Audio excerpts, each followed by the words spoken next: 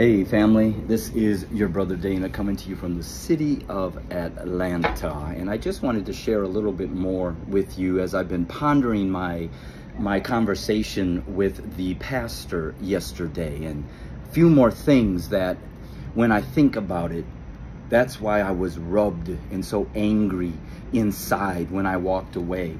And one of the first things that I was thinking about was when he said that he and the church are not racist. And then to prove that, when this family happened to see him and us talking and they stopped to say, "Hi, Pastor," he said, "See, watch." And he walked over, like I said, to this young, I would say he was mixed, but definitely you would see that he was black. And he gave him a kiss on the cheek, like, "See, I'm not racist." But see, what he doesn't know is that, or he does know, but doesn't know that we know, Judas also gave a kiss to Jesus, Yeshua HaMashiach. That didn't make him somebody that's loyal.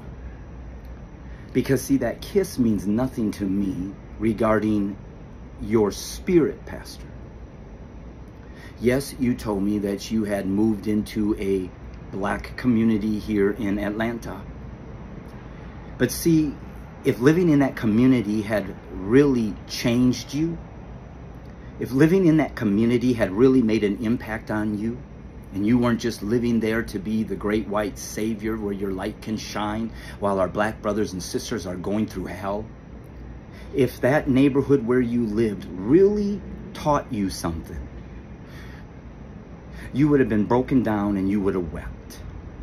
Because when we as white family members begin to see and feel the impact of our white supremacy and the oppression of white privilege and racism, systematic racism in this nation and beyond, but when we as a white family member come into personal acceptance of that, and it really gets us to a place of repentance, if you have not fallen to your knees and shed tears,